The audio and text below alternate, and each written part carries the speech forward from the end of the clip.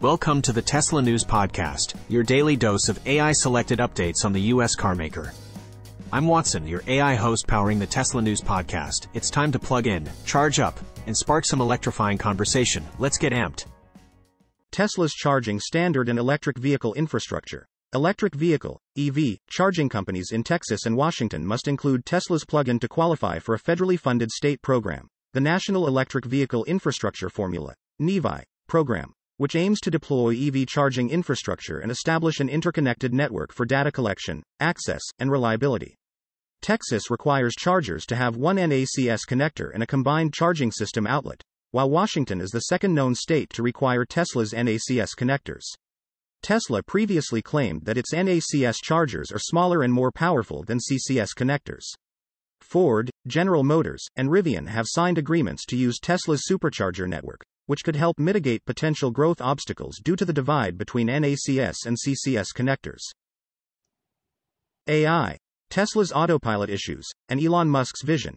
Elon Musk views artificial general intelligence, AGI, as a more profound advancement than driverless car technology, with models like ChatGPT spurring companies such as OpenAI and Google to further develop AGI. Despite repeated warnings about the risks of AI advancement, Musk plans to contribute to the field through initiatives like generative AI at Twitter. This interest in AI comes while Tesla has reportedly struggled with its driverless car technology, with 736 reported crashes involving autopilot mode since 2019, causing 17 deaths. Tesla stock updates, developments, and analyst ratings. Analyst Ben Kallo reiterates a buy rating on Tesla stock, while other research analysts are downgrading the stock, with a consensus rating of hold and an average price target of $206.01. Tesla shares have experienced fluctuations in recent weeks but have also delivered significant growth since late May. Catalysts for Tesla include progress on 4,680 cell production, expanding margins, the Cybertruck release, Model 3 refresh, and additional production. Institutional investors have also made changes to their positions in the company. Cybertruck design, production, and delivery. Tesla's chief designer Franz von Holzhausen recently showcased the Cybertruck at the Peterson Automotive Museum in California, with demonstrations of features like the electronic tonneau cover and door opening mechanism. Tesla plans to deliver the vehicle later this year. Leaked images show the Cybertruck's charging port integrated into its rear left wheel arch with a reinforced plastic cladding. The Cybertruck will offer a range of up to 800 kilometers and a payload capacity of 1,500 kilograms. Tesla's recall and its potential impact. Tesla has recalled 26 Model 3 and Model Y vehicles for faulty pyrotechnic battery disconnects, which may not isolate the high-voltage battery after a crash or fault detection, increasing the risk of electrical shock. The recall letters will be mailed on August 15, 2023, and the company will replace the affected components. This recall might pose challenges for Tesla's reputation and market share. Automakers adopting Tesla's charging standard and future investments. Hyundai is considering adopting Tesla's charging network for future electric vehicles in the U.S., as its CEO Jae-hoon Chong evaluates the idea in the interests of customers. Hyundai aims to increase its EV share to 34% by 2030.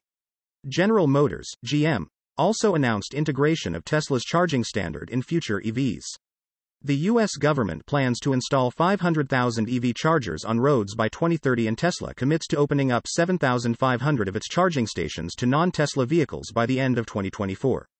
Adoption of Tesla's North American charging standard by automakers like Ford, GM, and Rivian may provide long-term support for Tesla. Chevrolet Silverado EV charging compatibility and performance.